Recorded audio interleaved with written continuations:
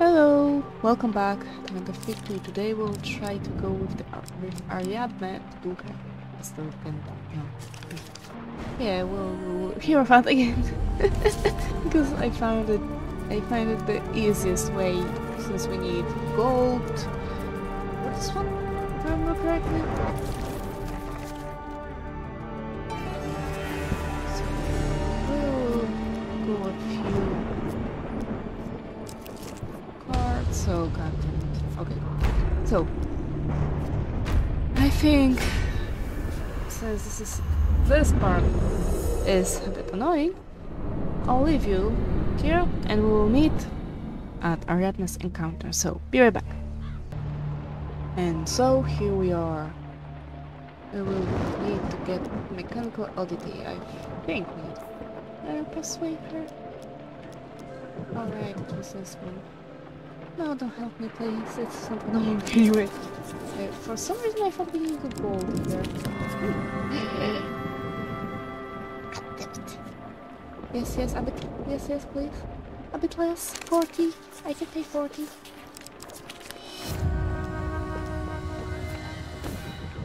Okay, so let's retry that.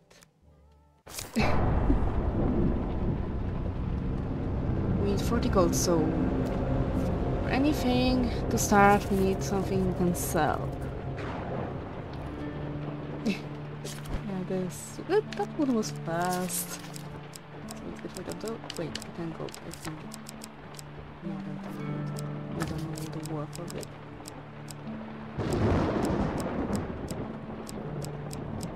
I have no idea how much those things cost. This is not a lot. Maybe this one deals lots of damage. So again, be right back. Okay, so here we are, back again. We'll try to persuade her again. Oh.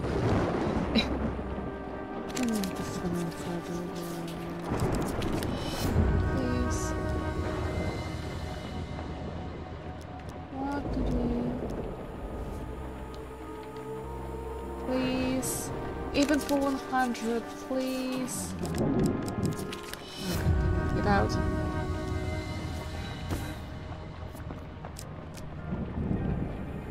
God damn it. Okay, be right back. Okay, so once again, let's try that. Please. What do we do? I aren't ready. Let's try persuading her. No, don't help me. It's helpless anyway. Okay, knock her out and take it. It's okay. Oh, I should have got those two. Please just let me take it. Fine. Please, everyone. Success. Just mark it. Okay, no, not okay. Yes! Yes! Take it! My own retroactive signs over the mechanical oddity. What do you plan to do with it? Fixing a forge. Oh, I haven't seen a forge like that since Brenda and the Viking passed away. Ariadne grabs the mechanical oddity and leaves without saying a word. God damn it, I think they are... Nicely done. Now, the next thing that we need for the fort is, I must scratch his head, I should just remember, a pumpkin, but not just a pumpkin. Okay, what about the pumpkin? Let's see. So I guess we need food, maybe more gold. Let's see.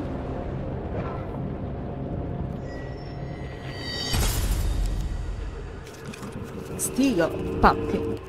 Okay, but I will wait for them to end before we do anything else. So yeah.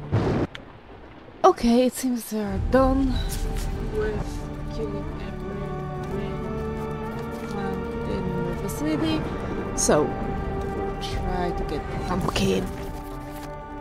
Hopefully all we need is gold. Yep.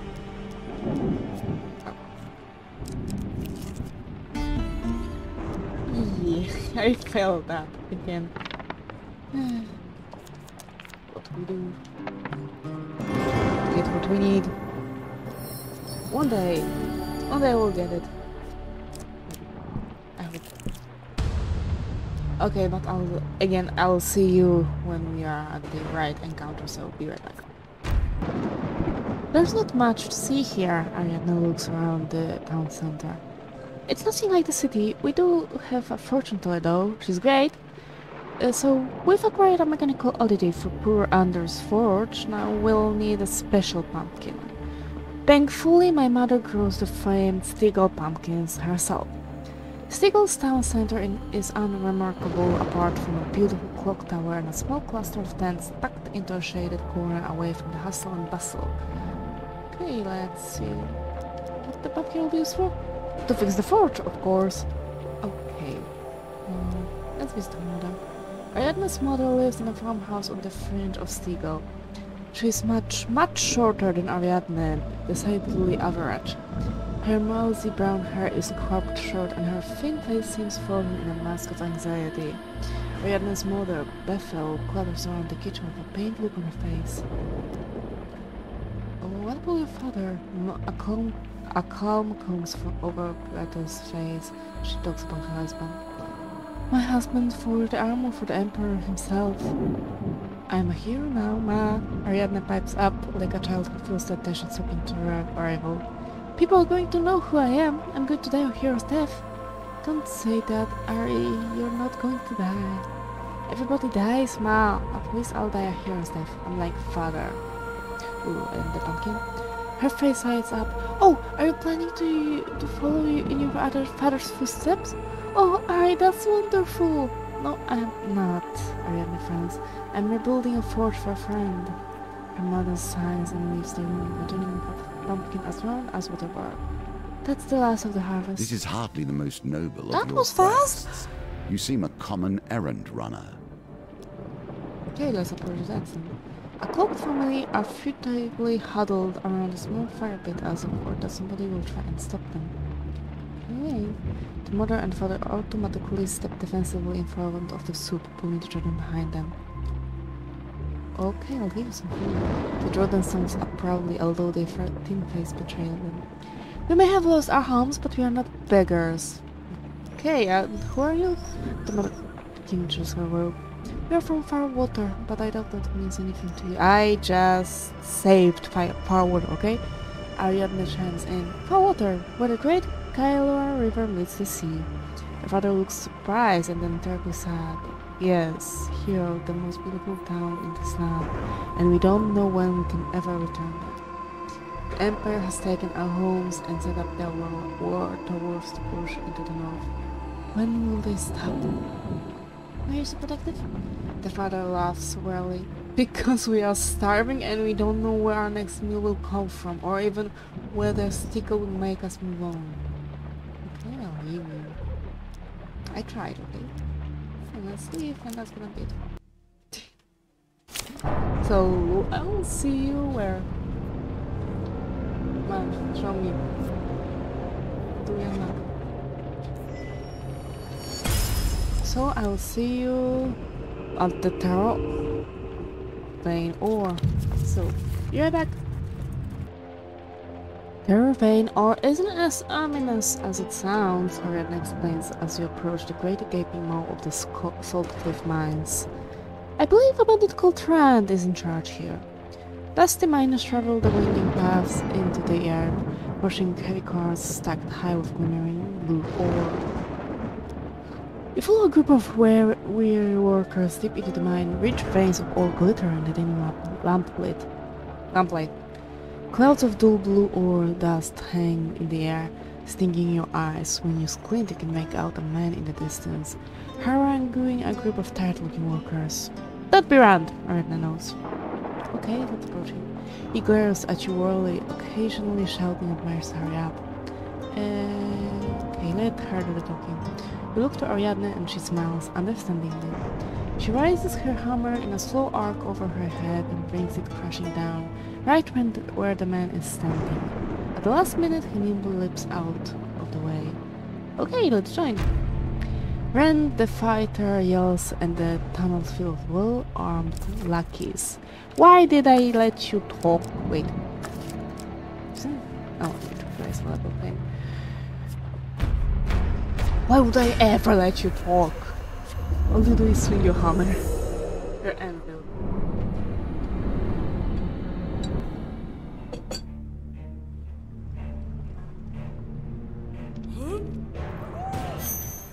Oh, it works like that. Okay. That'll be a fight. Then let's give them a great one.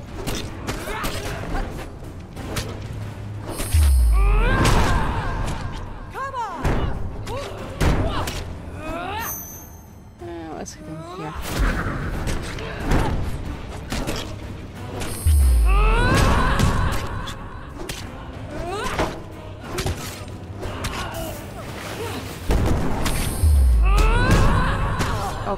Okay, that's cheating.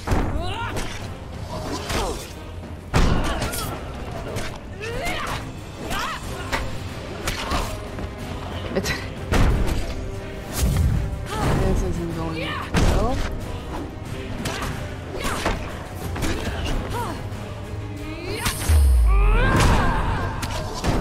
Yes, that's great. That's great. Keep hitting him.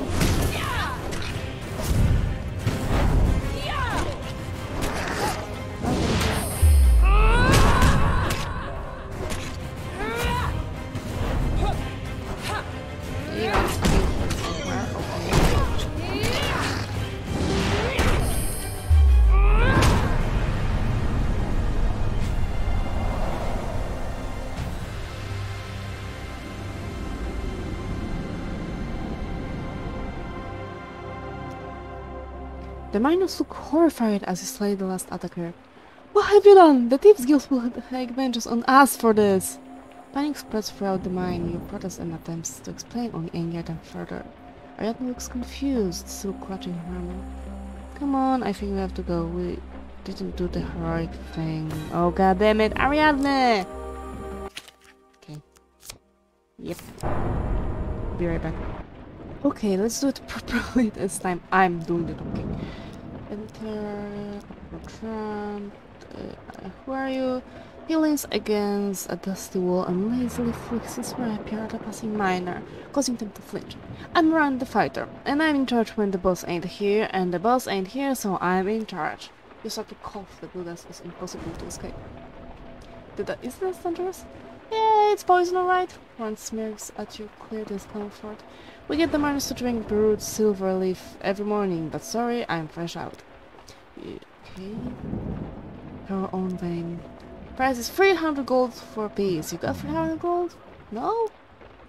Maybe we should see if any of the miners can help us. It'd be easier to talk to one away from Rand. Okay, let's go outside. Talk to a miner. The miner looks around nervously when you stop to talk to her. Yeah, let's straight to the talk. The miner laughs. We do not own anything here but the cloister pack. I happen to know, though, something that could help convince Rand to part with some, but you have to do something for me first. The miner looks around furtively. One of the birds here threw my daughter's doll into the pit. If you can get it back to me, I'll tell you Rand's terrible secret. Okay. Let's enter the mine. And you reach the pit.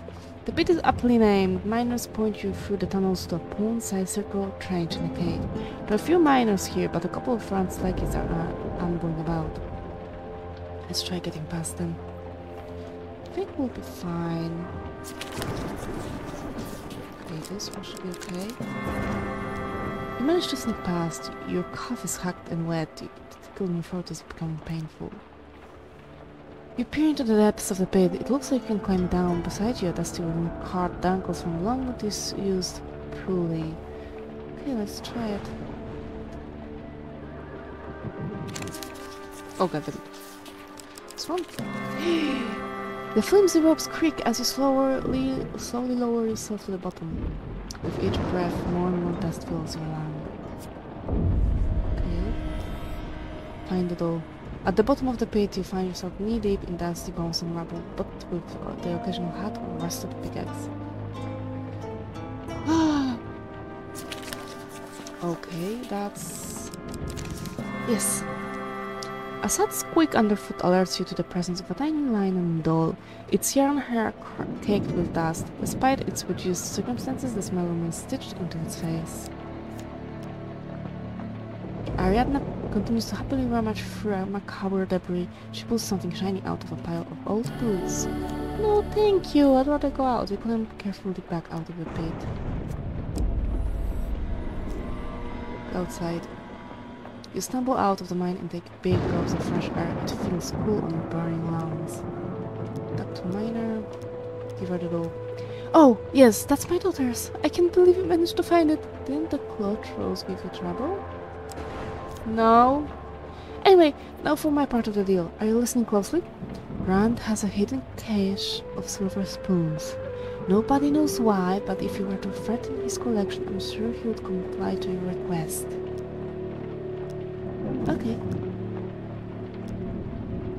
Rand. Threaten his spoon collection. Not my silver spoons! Rand tears up as you threat. Who told you? Keep your voice down. I'll give you them You or... approach the final steps Thank of you. this quest. He glares at you warily, occasionally shouting on Minus to hurry up. Okay, we're out. Go outside. And let's leave. Ariadne pats the old from massive hands. That's the last thing we need. Let's go back to the city. Anders is going to be so happy. I hope he will. Because it took me a lot of time to get all of this. It took you 16 minutes to get here. It took me more than that. A lot more. And we'll meet at the blacksmith at the city with Anders. So be right back. There! Ariadne steps back to admire her work. The forge is just as you remembered it. If not more detailed, its wooden frame carved of intricate motifs, the attached anvils and tools hang in a way as to keep it from tipping. Compliment her work. Get out of here with that! Ariadne gaspes and blushes. You hold the final components, the strange metal bauble from Marion the Mage, a hunk of night blue terravein ore, and a Stegall pumpkin. Pass me Marion's trinket. Ariadne reaches a hand out and plucks a thin sharp instrument from her belt. Something steps heavily onto the path behind you. Like a nightmare, you turn to see the hulking great form of Draknar the Mighty. The familiar horrible face of the ogre leers down at you, his one good eye wide with mania. Had thou no graceful welcome from our old friend? By the god, he's back from the grave! Ariadne shouts as she flings soot from the forge into the resurrected ogre's eyes. Draknar roars and rubs the black dust away with his massive fists. Ariadne glances at you and then at the forge. We've got to split up. We can't let him destroy Anders' present. Meet me in the slums. And I'll have to fight him. Probably. Ariadne's muscles strain as she drags the rattling forge behind her, disappearing down an alleyway. You hurry down a different path before Draknar can get his bearings. An old and familiar face appears once more, and there is more to this quest than initially appeared. You journey through the city to meet with Ariadne. Oh, goddammit. What's this one? Ooh. You ask around, but the inhabitants merely sneered or ignored you completely. You turn down on one of the lonely streets and run straight into the belly of Draknar the Mighty. Without wasting a breath, he waves his bloody club in the air. As though praying really to flee. The ogre brings his club down. Okay, that wasn't so bad. Oh. A bird alights on the ogre's shoulder and you sneak away while he's distracted.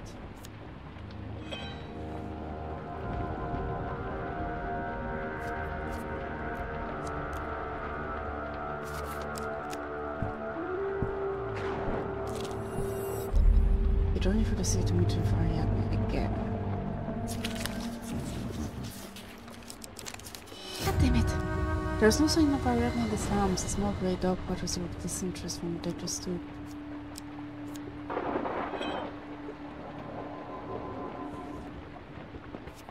Please tell me we can't lose her permanently. We just keep going circles. Okay, we got this. I don't get it. Yes. You reunite with Ariadne behind an alleyway in the slums. Without wasting any time, she gets to work. You briefly pass her the bauble. She fiddles with it momentarily, then slots it into the side of the forge. She gives it a final tap and steps back. Now that's starting to look like something. Screams of terror herald the arrival of Draknar the Mighty. Oh, right. Please don't tell me it's time. Please.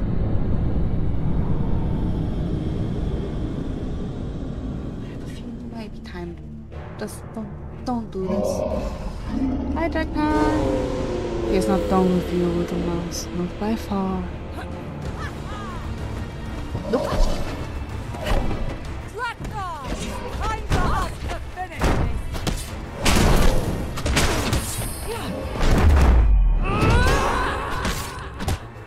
Keep hitting him!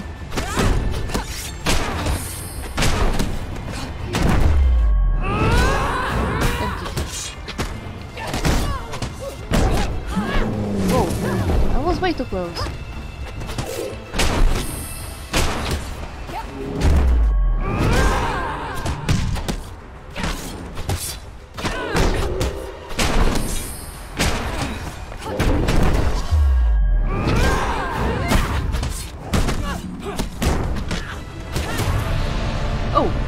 His brimstone. She hit him so hard he lost his brimstone armor.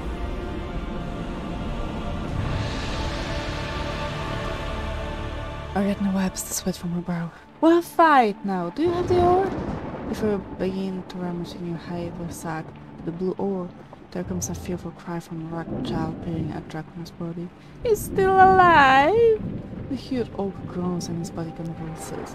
Ariadne looks to her hammer and then to Dragnar's unconscious form, his head weak and exposed, then shakes her head. As she heaves the forge back into motion, she whispers, "Let's split up and meet at the docks."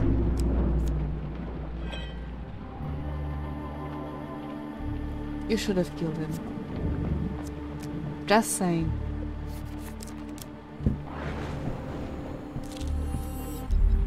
You journey through the city to meet with Ariadne again. Okay. You follow the sound of screaming to the market by the docks. Draknar is there, bleeding from the wounds you've inflicted, but still smashing through the stalls like they were made of twigs. You wonder where the Empire soldiers are in this accursed city. The ogre spots you across the way, and his monstrously lumpy face splits into a grin. He hastily knocks a pistol out of his path as he begins his approach. There's a yell from the other side of the market. "You want the forge, do you? Well, come get it, beastie!" Ariadne raises her armor over her head. How many times do we need to do it? I guess 3. Bubble or... pumpkin. Yeah.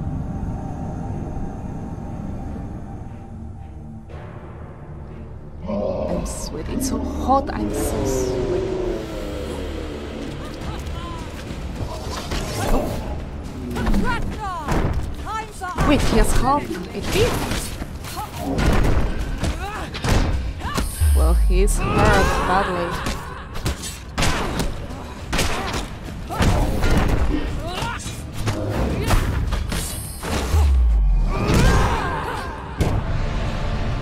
And he lost the person again.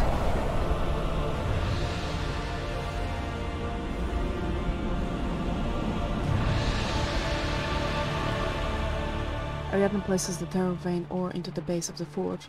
It lights instantly, the sparkling flames reflecting in her cheerful blue eyes. It will burn further now, unless it gets smashed by an ogre again. Again, the ogre's body convulses. A few soldiers are wandering the markets thrown by the hubbub. Hopefully they will deal with him. Ariadne heaves the traveling forge into momentum once again.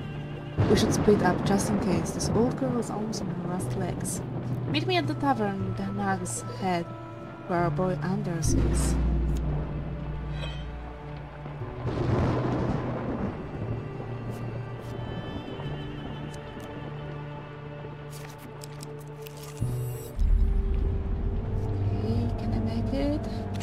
Well, just meeting. That's not. Okay. You find your way to the Nag's Head. Once again, Anders lies prone in his bottle of ale. You hear the traveling fort rattling along the cobbled path, and Dragnar's heavy footfalls not too far behind. Dragnar drags his blood behind him, dying, but still not dead. A curse, please, cowardly knaves, cheats! Blood sprays from his mouth as he roars. He'll die forge or perish.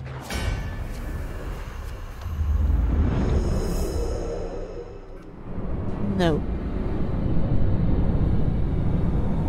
Hopefully, Ariadne will kill him this time, or finish him, or maybe I will do it.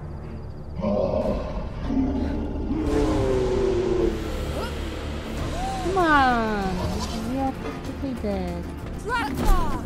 Time for us to finish this! Yeah, I think I'll be. Yep.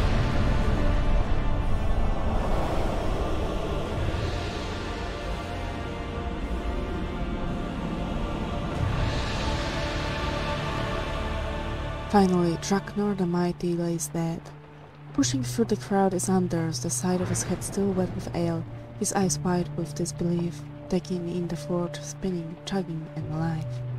3 figures have been carved into its side, Anders, Ariadne, and you.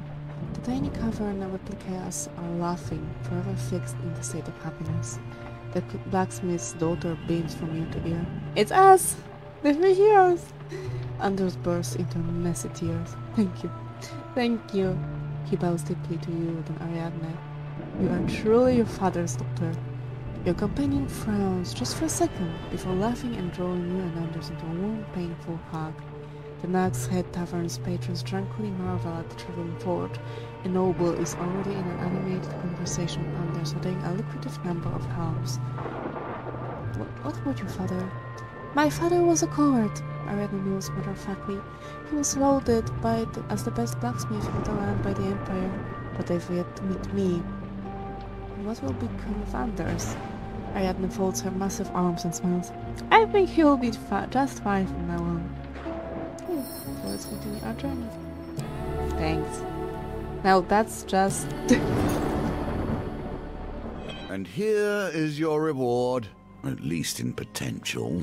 Ariadne stands even taller than before, her cheeks blushing with pride. We really are heroes, aren't we? A reward well earned. Thank you, and now we will see what the reward is. Finally!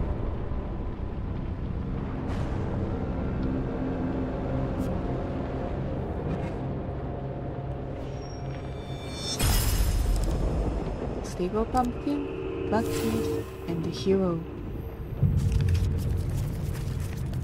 And thus, this concludes Ariadne's story. Now, thank you very much. Stay alive and see you soon. Bye!